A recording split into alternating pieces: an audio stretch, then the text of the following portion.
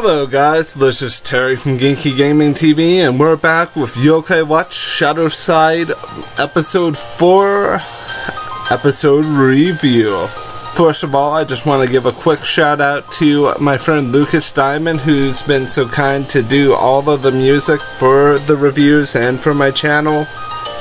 A link to his channel will be down below, but let's dive right into things right away here. Episode 4 was really interesting. I like how everything was laid out for the episode, and we're going to be diving into the details here in just a moment. This episode really was rather humbling to a certain degree.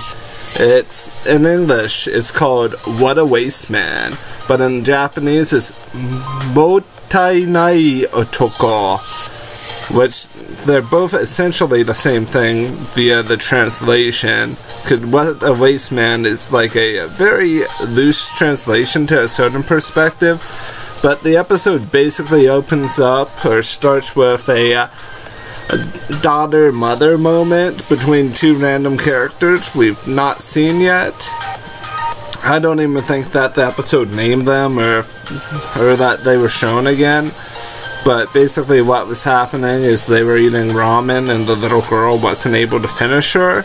And Mote Nai Otoko showed up and started causing issues. And as our episode transitions through, it comes to Toma and Natsume looking at ramen reviews for ramen shops and different types of ramen online. And Akinori has them pulled up their detective agency forum website, and there were a post about a strange incident of What a Waste Man, and that they've been increasing. And it's basically about a man inspiriting children who leaves behind food while then even weakening the children further, causing them to lose weight and eventually die.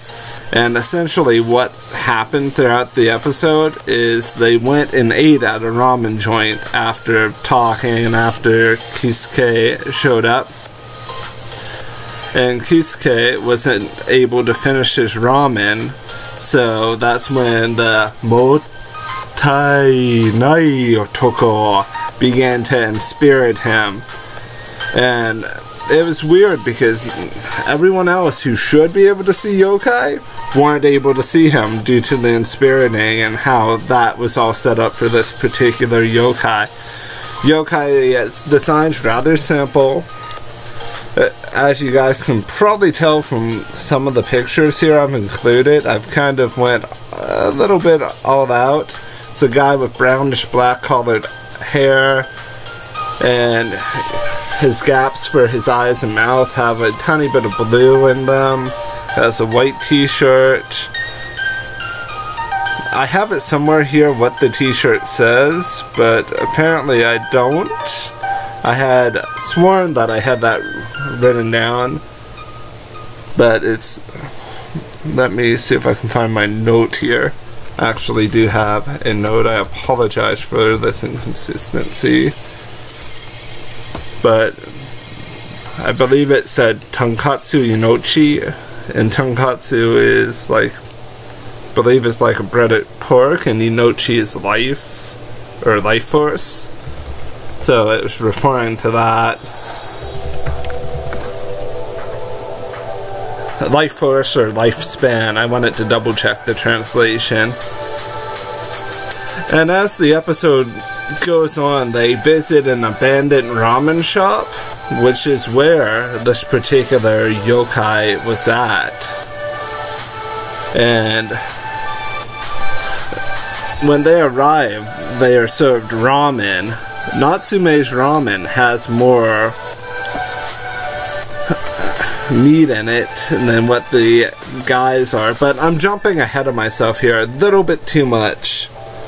I failed to mention a moment ago that we had a little bit of a family moment between Keita, and I always forget what Katie's name is in Japanese because I always kind of ignore that Nate is Keita. I don't remember what Katie's actual Fumi-chan. There we go. I had to look it up. But Keita and Fumi are having dinner with their children, and I really like this scene. I thought it was really good and really well polished. And I love how Level 5 references Keita and Fumi-chan, or Fumi-ka, in such a nice way. I don't think they'll be in every episode, at least they have not been thus far, but I would like if they splash these family moments everywhere. And I was talking to Howard-chan in the comments of the last video, and we thought it would be nice if there was just a pretty good father-son moment between Keita and Kisuke, because it feels like something that should be consistent and should happen.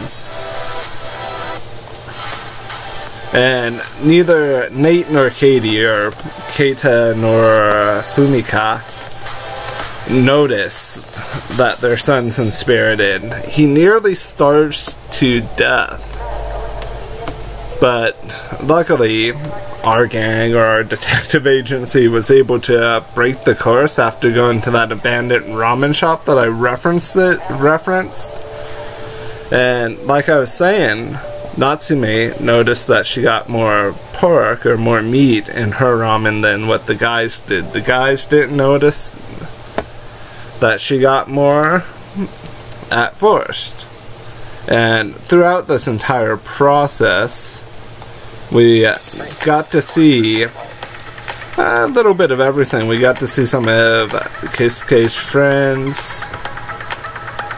And at the ramen shop, we got to see the What a Waste Man inspired a pot that was used for ramen. Turns out the spirit itself was the spirit of, basically, I feel like it's the spirit of the shop itself to a certain degree, because it's linked to the utilization of food and the owner not really liking that food was wasted, because food's meant to be enjoyed. So instead of Jibanyan or Koma-san taking on this yokai, it was Toma using the Ogre Yokai Watch. And at first, he summoned Genkigamingtv, who is based loosely on Musashibo Benkei, the famous warrior from the late Heian period. But Benkei wasn't strong enough to a certain degree, pretty evenly matched with this yokai in strength. And what was noticed was maybe he catered, that this enemy yokai catered towards women a little bit. So Toma transformed into I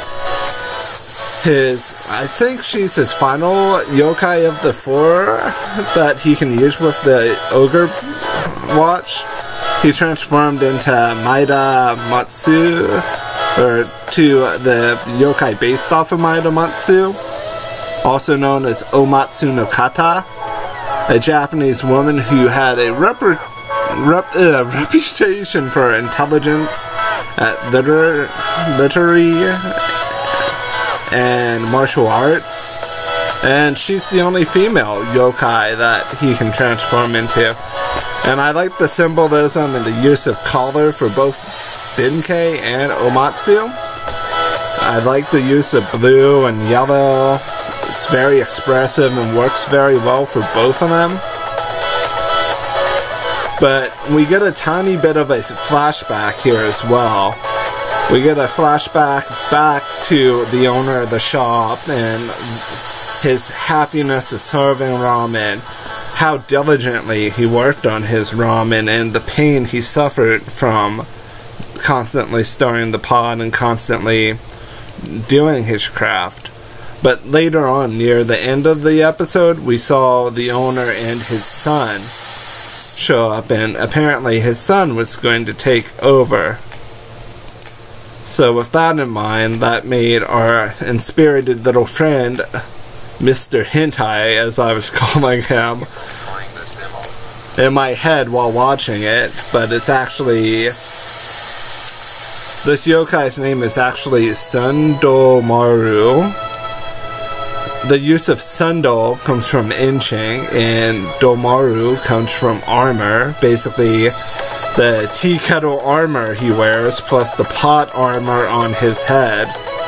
And he had a total muscle bro moment with Michi, or Slimamander, that I thought was hilarious. They were having a flex off to see who was the strongest, but nothing was really accomplished. This guy seems like a pretty good yokai. Good-hearted, since everything was kind of resolved there. I'll be interested to see what all skills and stuff he has in the ShadowSide game. And the episode, after we see this touching moment of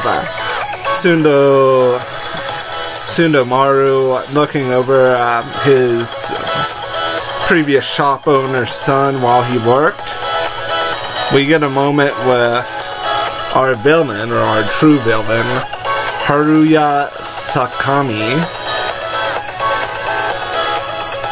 And things are not looking good. He's throwing his darts, he's plotting, he's getting ready to flip everything on end, and he's very interested in Toma and in basically our entire gang to a certain degree that you can get from the tints of everything in the show thus far. Though overall, the rating I would give this episode would probably be a B+ or an A. I would definitely recommend watching it. Places like Anime Freak TV should have it by tomorrow, which is Sunday the 29th.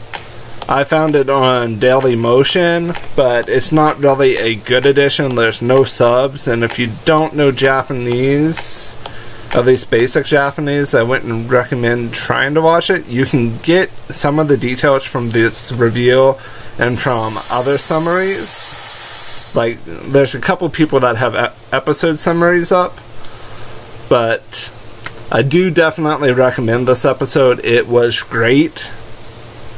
And that's been it for the review. I want to thank everyone for their support.